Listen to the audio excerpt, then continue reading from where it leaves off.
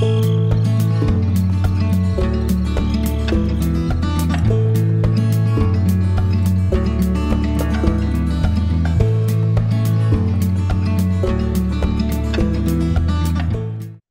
back to the Whole Topic podcast. Today, we will be discussing cultivating relationships with your children. I have children. Stephanie has children. Ariel, who is not here with us today for this one, she has children. So it's always things that come up about how to build relationships. What are different things you can do in your home to make sure that you are building a good foundation for those relationships? And that's what our plan is to cover here today.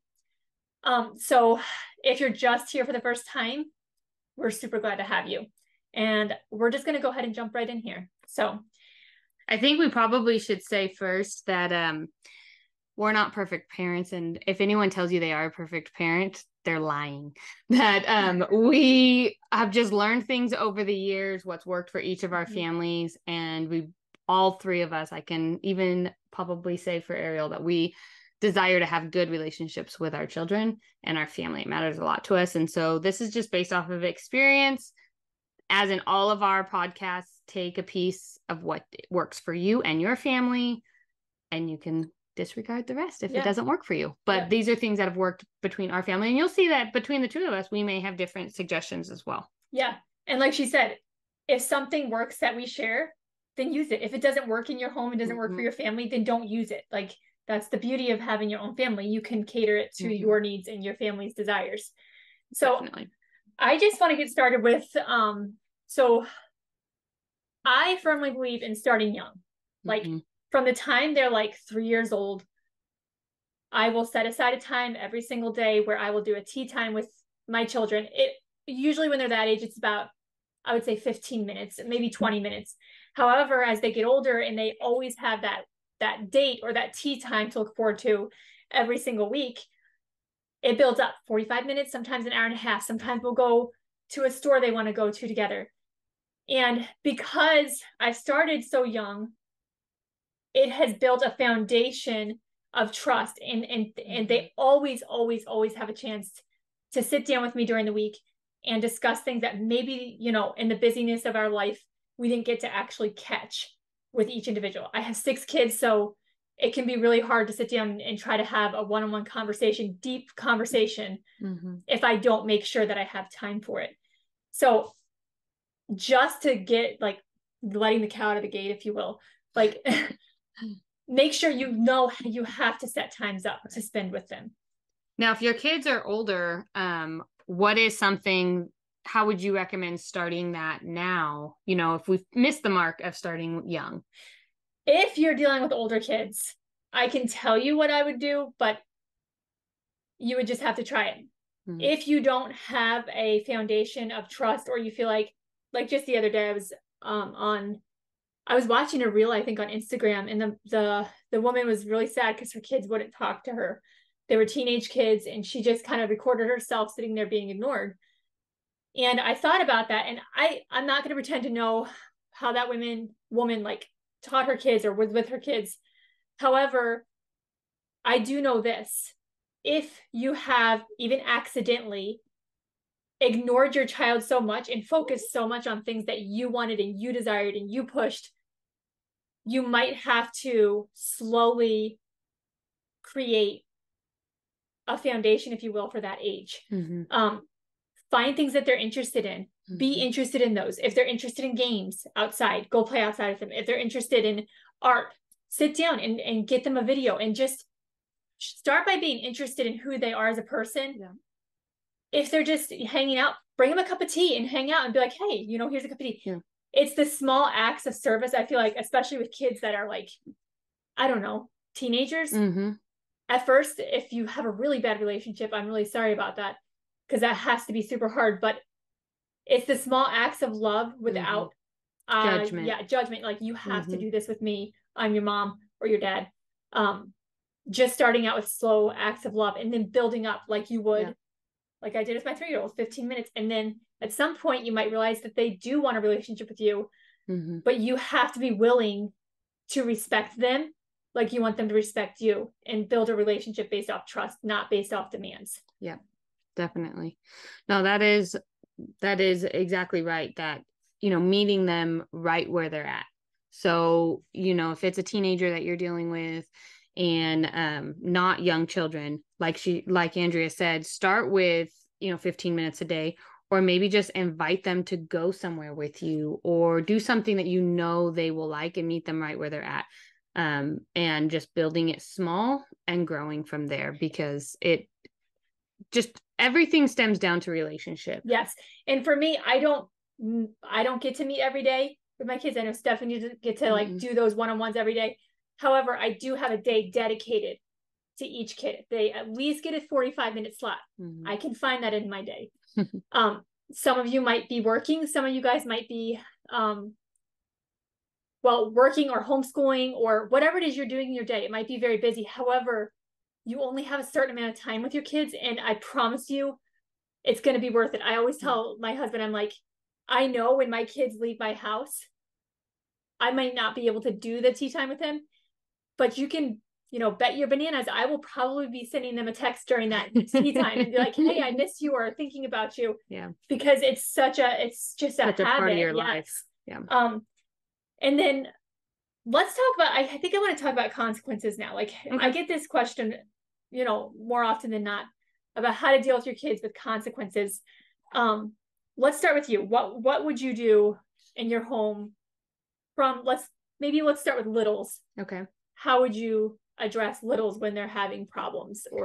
So in previous episode, I don't remember how many episodes back it was, we talked about I need time to myself. And usually I have done that since they were itty bitty. I mean, 2 years old, 3 years old. We kind of separate in the heat of the moment. It's not something that any of us are prepared to deal rationally when something has happened. So the first thing that I always do is say, let's take a time to ourselves, whether that's me, them, whatever. And my kids have always known I've never been a big fan of timeouts. So we've never really done timeouts. We've always called it time to yourself. And there's never any length of time that they need to take a time to themselves. So when I think of a timeout, I think of them having to go to their room or sit on a chair or sit in a couch or corner or whatever for a set amount of time. And I'm setting the timer and you can't get up until then. And I think in theory, that's not the person who ever created timeouts or the mom who uses a timeout. I'm not saying that you're wrong. I'm just telling you what my experience is. I don't think they intended it to be, something like that. I really feel like it was used as a means that they need a time to themselves too. The mom needs a time to themselves.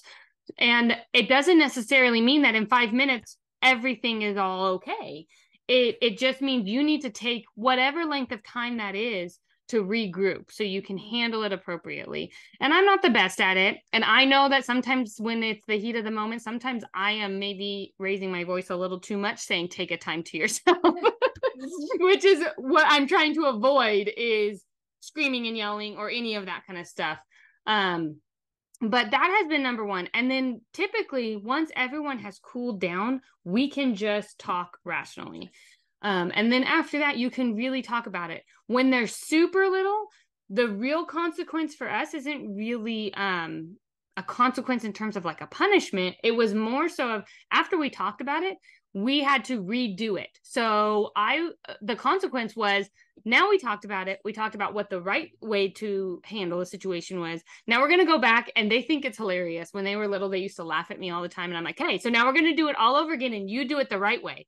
And we act out the whole scenario again, and they have to respond the way that they should have responded the first time. It's a training ground. It's a training. And it is just, the more times you do it the correct way, then you're not having to correct it anymore, because that's just how you do it. Yes. And so and that little kids, like, they think it's funny. Yeah, they do. And they're not, yes, they're little sinners, but I've seen some parents where they correct their child as if their child is purposely trying to be hateful to them, when in reality you're their parent and you're supposed to be guiding them when they make mistakes gently and kindly. And so I read a book, it's called The 14 Gospel Principles of Parenting by Paul David Tripp.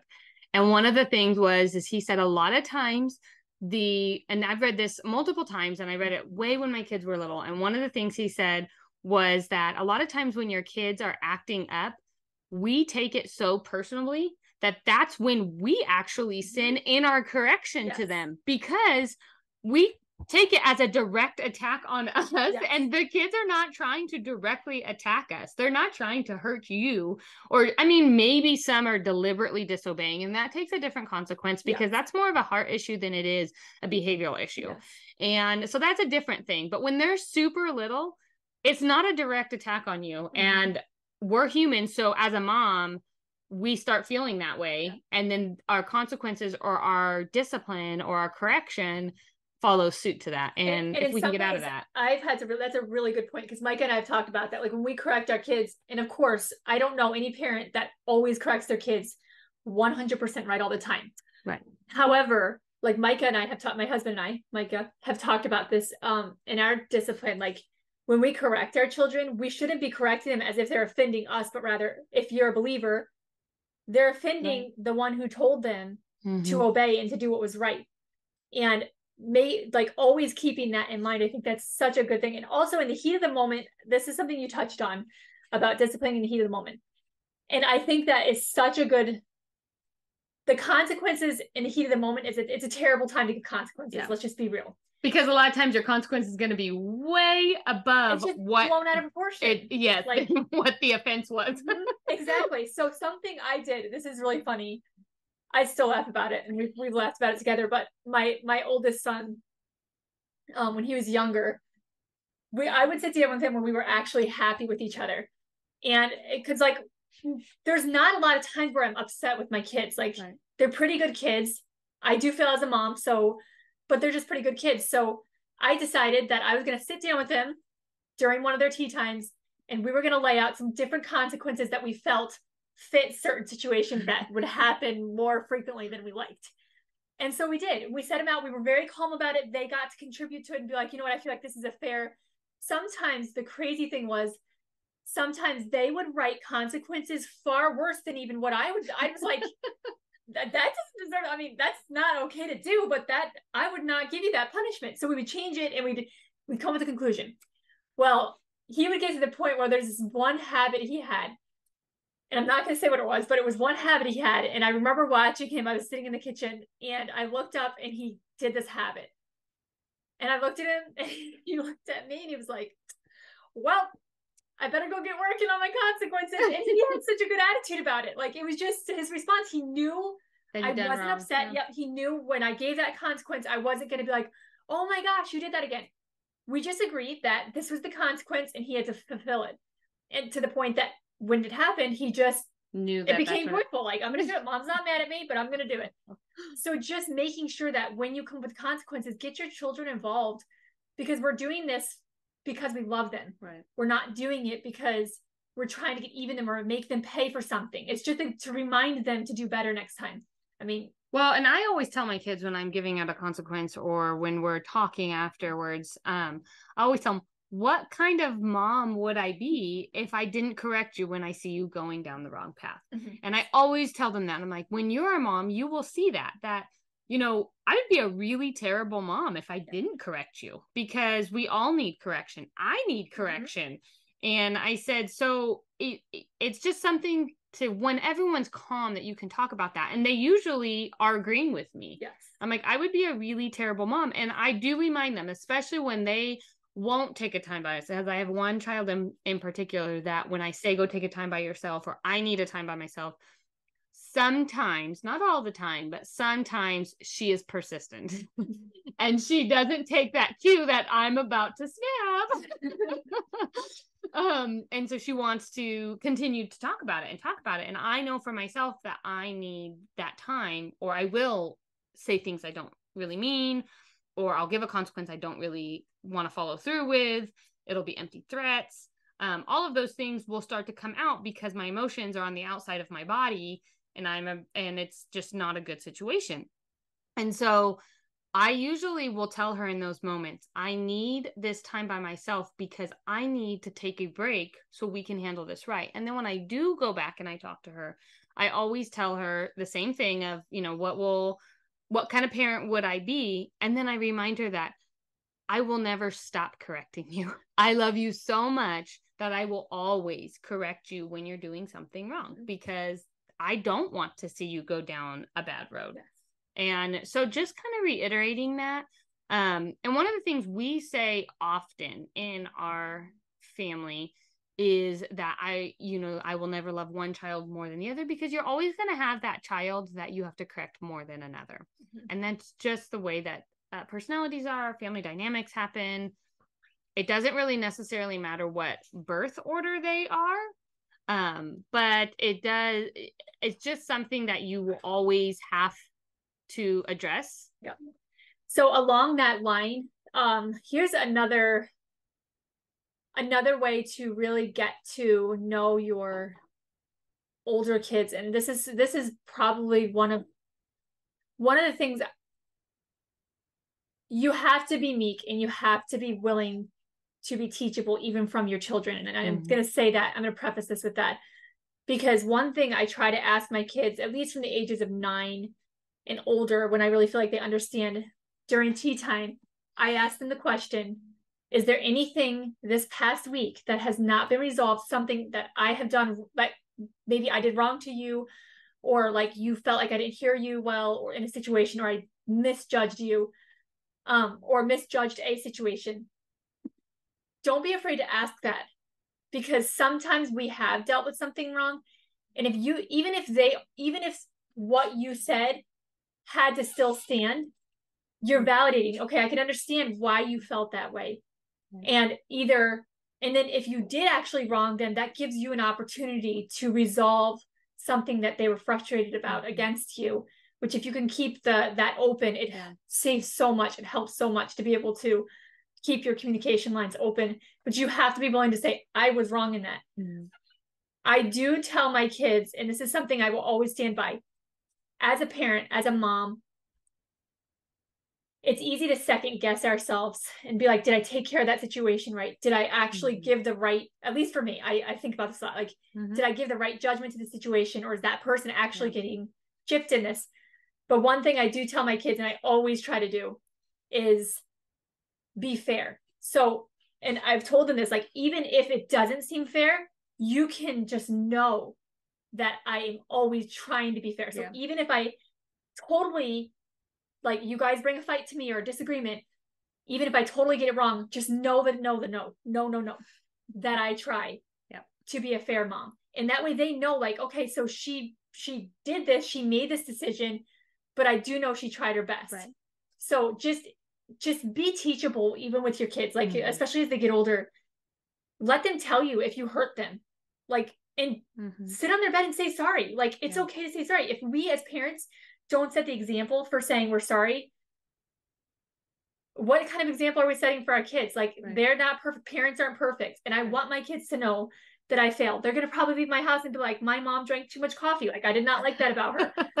But still, you're trying your best, and just be a teachable, meek parent, especially with your older kids. Yes. I do not want to miss that point, because that's something I actually wrote down to make sure that I addressed, because a lot of times we just disregard, like, they were upset about something, we just, we invalidate it. Like, well, that was the decision that had to be made. So, and it's okay to explain more to your children. But Stephanie, you put something down here that just, I think, is such a good point. And that is to, train your kids in the home. Like, don't train them publicly. It's one of the reasons we don't post things on Instagram when we're trying to deal and if you do your training at home, you shouldn't have to do your training in public. Our kids going to make mistakes 100%, just like we are. But if you are following through in the home with non-wanted behaviors, when you're out, it's just going to follow over. And so that is one thing that someone told me a long time ago: do your training at home so you don't have to do your training in public. And it makes so much sense. Now, if a behavior happens in public or around somewhere else, I will never forget. So Emily was 2 years old, and she was my easy peasy baby, easy peasy toddler. She's still my easy peasy kid. She is just the most fun loving kid, and will just go with the flow. If somebody says, hey, that's mine, she's like, okay, here you go. She just goes with everything. And she was almost 3, I think, and we were at a friend's house. and we were getting ready to leave. It was around nap time, so I had to give her a little bit of grace. It was after lunch. And we were getting ready to leave, and I told my girls to go help clean up. For whatever reason, she picked that moment that she did not want to clean up, and she was going to throw a massive, massive, massive fit. And I was caught off guard because she never acted like that. And I mean, to the point I had to take her carrying out, kicking and screaming, and buckle her into her car seat and go back in and have my other two finish cleaning up. And she, I mean, refused. She put her feet down and she was not going to clean up and help. I don't know if it's because she didn't want to go. I don't know if she was tired. I really honestly to this day don't know. She knew why. It wasn't happening. It wasn't happening. And she still laughs because I have it on my phone. And so once everything calmed down, I apologized to my friend, and she was like, it doesn't matter, kids are kids. And I'm like, I was embarrassed and all of the, things. Anyways, we had a really good talk about it after everyone was calm. I think it was after nap time. Maybe it was in the car. I can't remember, but I made her do an apology video saying sorry for being selfish. And it's so funny because it's still on my phone and she still watches it. But just telling her that she was sorry, and we sent it to her in a text message. And it's in moments like those, I could have dished out consequences. I could have done all these things in that moment at my friend's house when she wasn't behaving. And I think that just removing her from the situation and dealing it still at home, dealing it still in private, things are going to happen even when you're out in public. And the kids still aren't going to be perfect angels, because kids aren't perfect angels, and none of us are. Yes. And none of us will ever be. And so I think if you can still make that mindset to do your training at home, even when something happens out in public. And if you're in public, let's hit on some older kids again.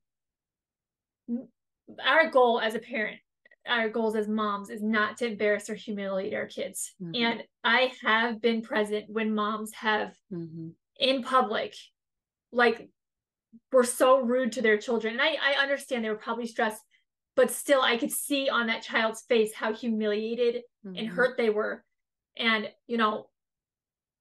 it is really important when your child, or especially an older kid, I'm speaking of ages like 10 to teenagers, or even 6, like Selena would feel it.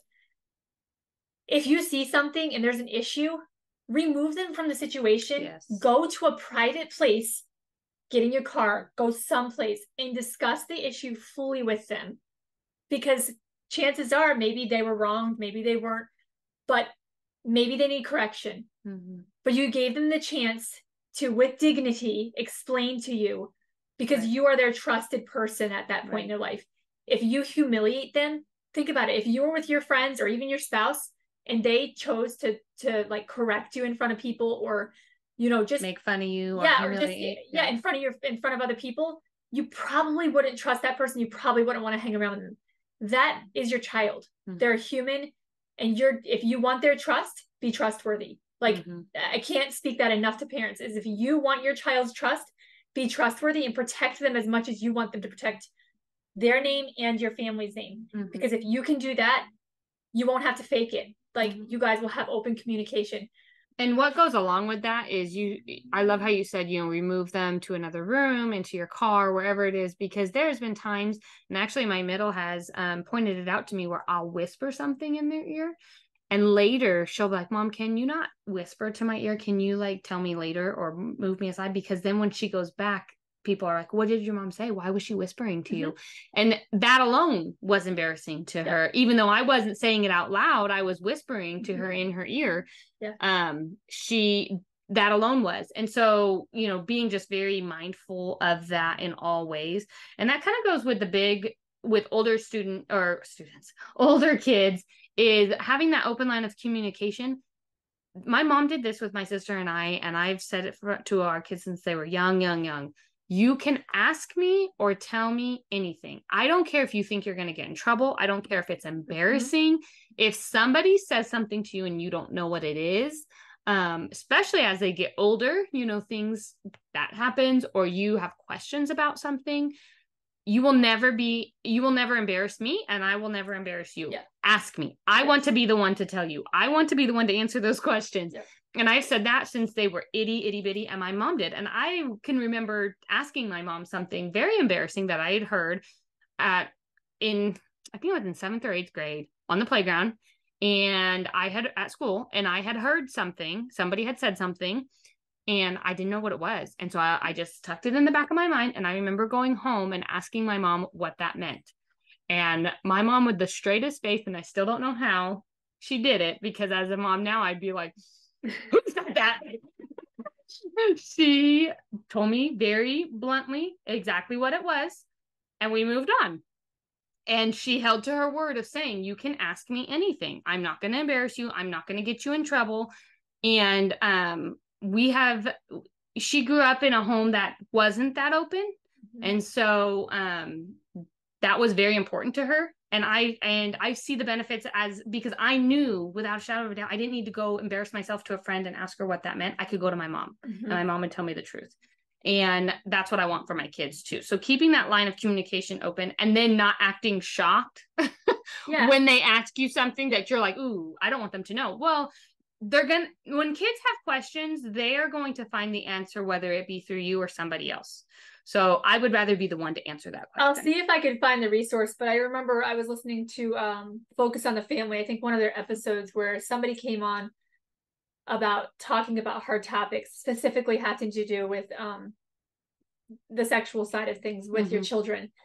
And he recommended it, and I go by it, because it was such a powerful thing. Because when people shame sexuality, that's a problem, because your children, everyone, we're all humans, everyone has that. Mm-hmm. So he made a point, and I have to see if I can find his information, but he made a point to say, if your child asks you something, they're probably ready for the answer. Mm-hmm. Just answer them.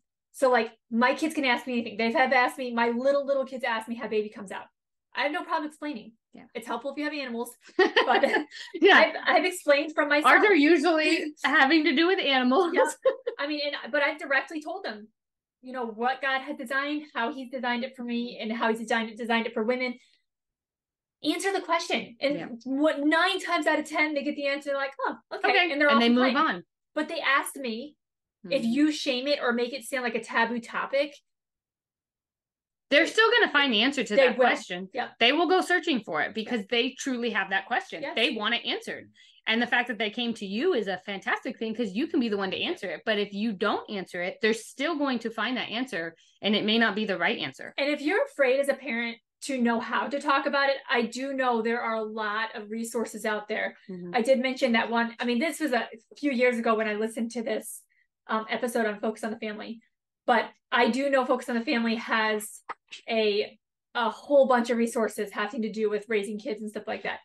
That doesn't mean I promote every little thing they say, but I do have a lot of respect for the things that they share there. So I will see if I could find that book or the episode even, and see if I can link it here.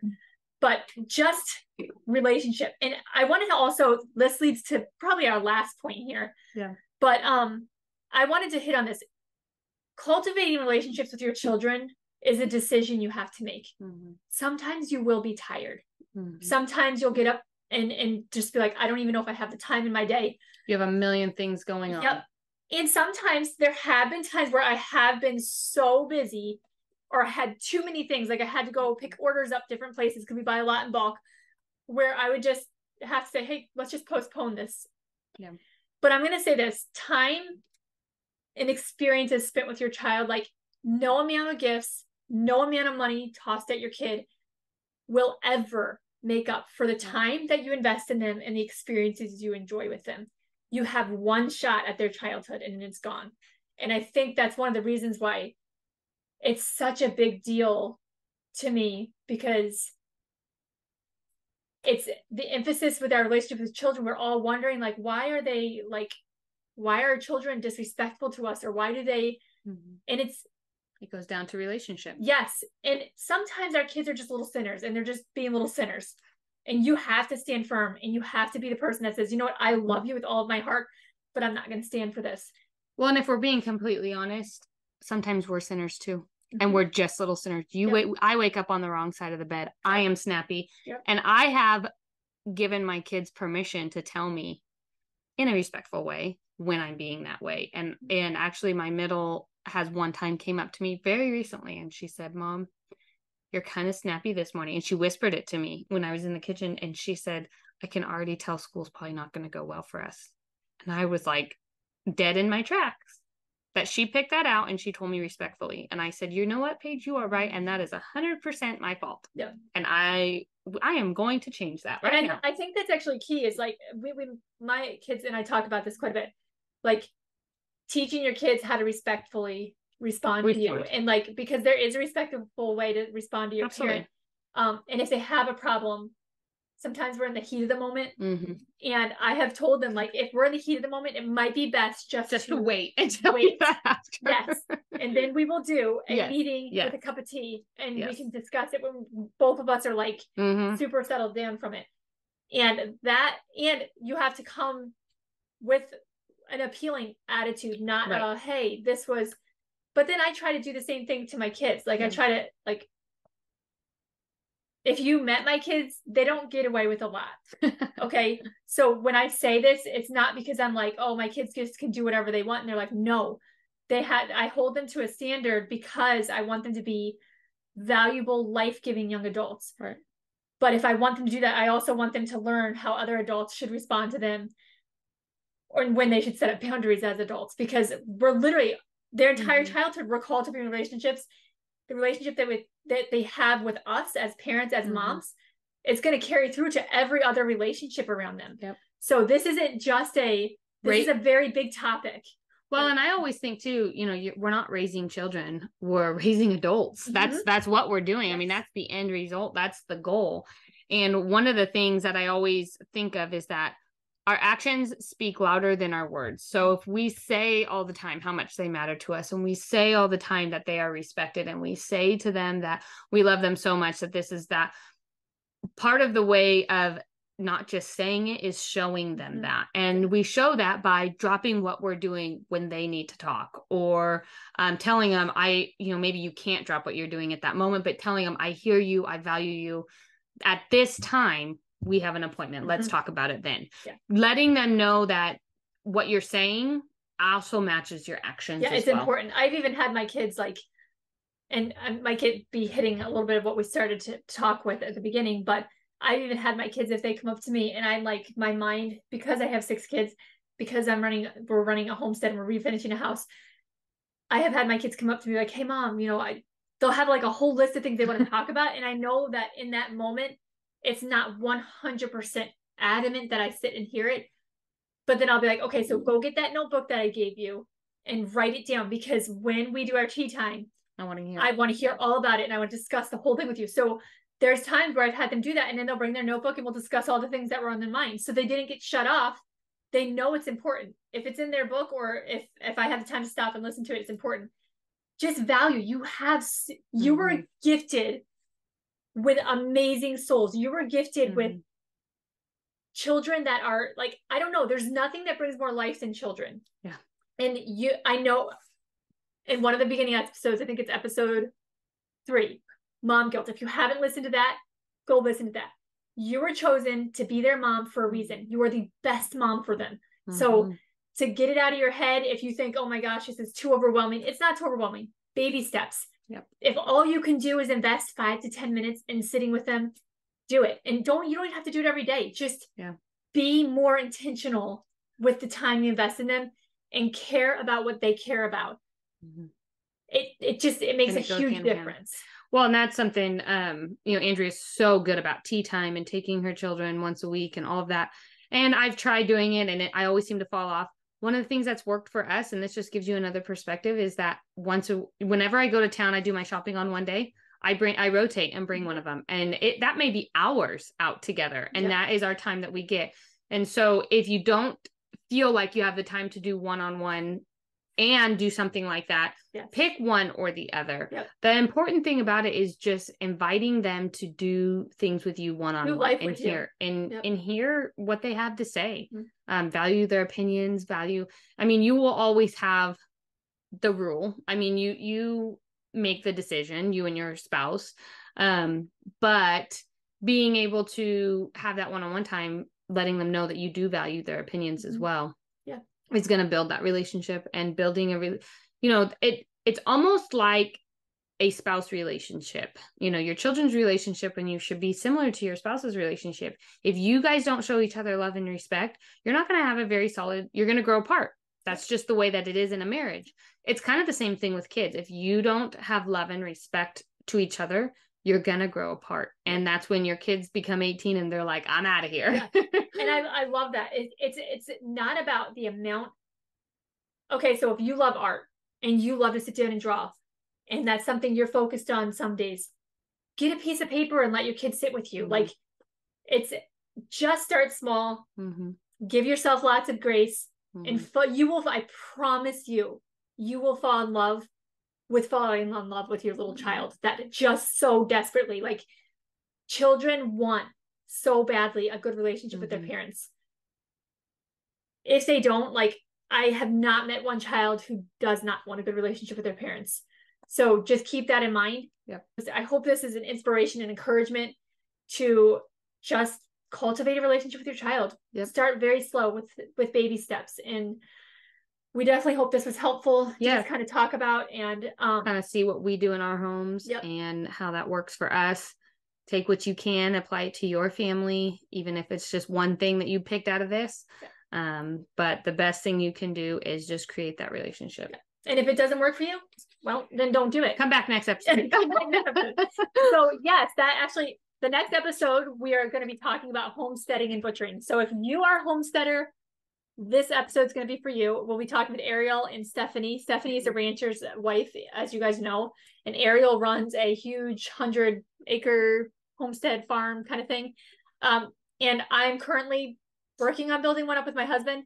So we're going to hit on homesteading and butchering. And if that's your thing, we will come back next time. Yeah. You've been listening to the Whole Topic podcast. To hear more, to see behind the scenes, or to get a hold of us directly, visit our socials, Facebook and Instagram, the Whole Topic podcast.